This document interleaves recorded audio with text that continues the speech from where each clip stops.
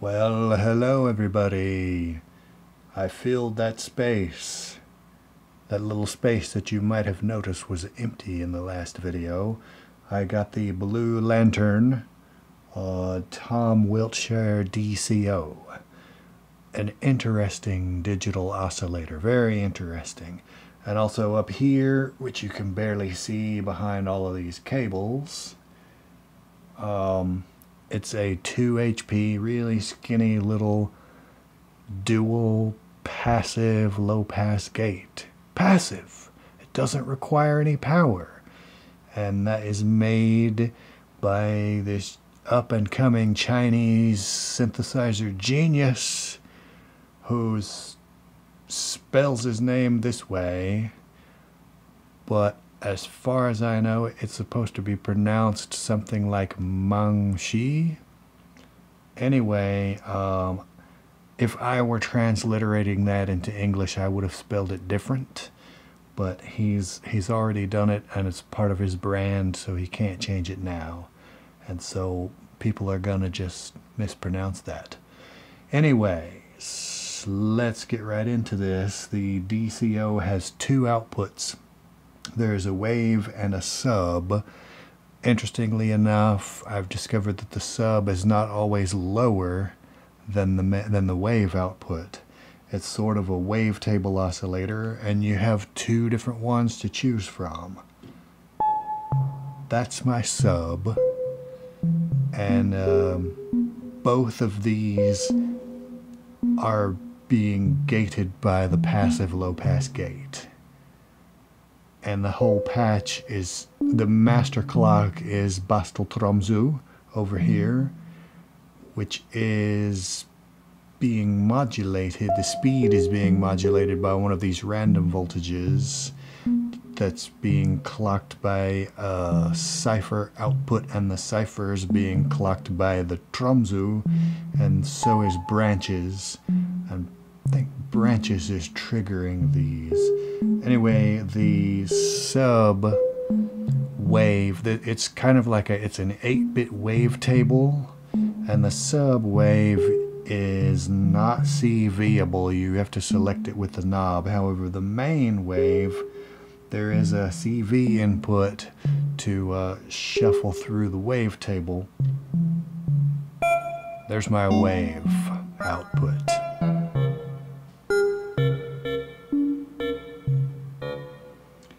And there's a bit selector where you can decrease the bit rate and make the DCO sound more squarey and lo-fi.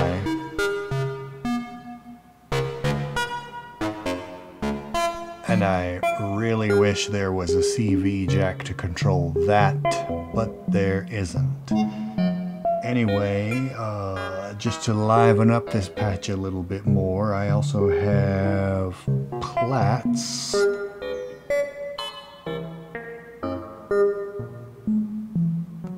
And the E950.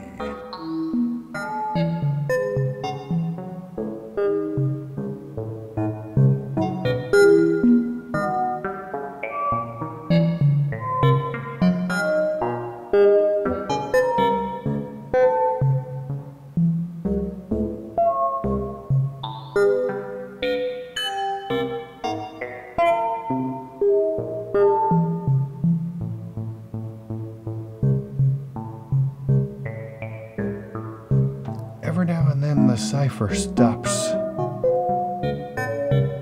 but then it starts back up again. I don't know quite why it does that.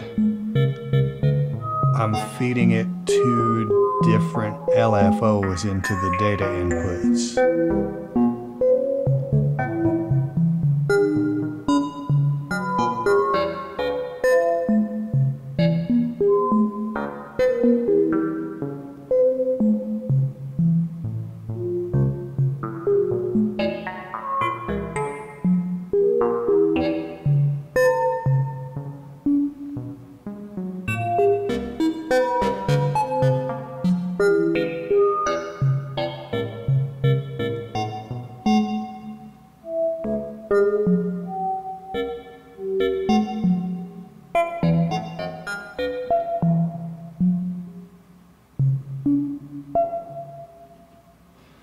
Alright, well anyway, there you go.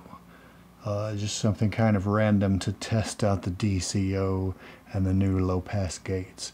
I really like them. I didn't think a passive module could sound so good. I mean, I have this as a loud passive mixer over here, and there is a noticeable signal drop when I use that, and all of the passive mixers that I built have the same issue. But anyway, there you go, tested that, and you might also notice that this patch is entirely over here and didn't use anything from this case, so that would be the kind of thing that I'd be able to do on the road if I ever take this stuff out of my house and play it somewhere. That's the dream, you guys. That's still the dream. Anyways, this is long enough, so I'll bid you all adieu. Thanks for watching. Check out my Bandcamp and my Patreon if you feel so inclined, and I will catch you next time.